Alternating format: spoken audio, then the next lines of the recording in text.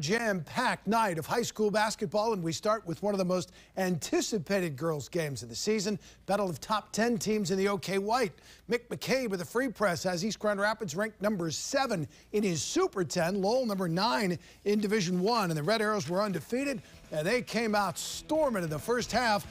Bucket there, Braxton Baker, and the foul. They were up 24-14 at the break. Third quarter, East Grand Rapids gets it rolling. Macy Brown, pull-up three, got it within 3 at that point. And then the steal, and just before the buzzer lays it in, they won on a 15-0 run. East Grand Rapids goes on to beat Lowell 49-40. Big boys game in the OK Green Union at Muskegon. Big Reds 8-0, and both these teams undefeated in conference play. Not anymore. This was a rout. Big Reds on the run. Anthony Sidnor to Stanley Cummings lays that one in. They had a 6-point lead. Then Sidnor, watch the drive to the bucket. Contact, no foul, but he gets it to fall. And then here's your play of the game. Jordan Briggs, who had 18 points, also give him an assist. The alley-oop to Montrell Oliver, slam dunk. Muskegon wins big, 83-42. And the OK Red, last undefeated team was Grand Haven. Bucks would be tested tonight. They were at East Kentwood.